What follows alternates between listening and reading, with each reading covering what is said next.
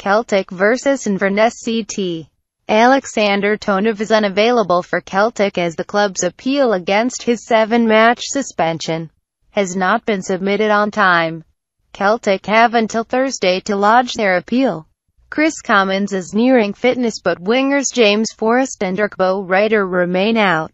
Midfielder Ryan Christie returns to the Inverness squad after serving a 1-match suspension, but Richie Foran remains a long-term absentee. Celtic goalkeeper Craig Gordon: "They have already beaten us this season.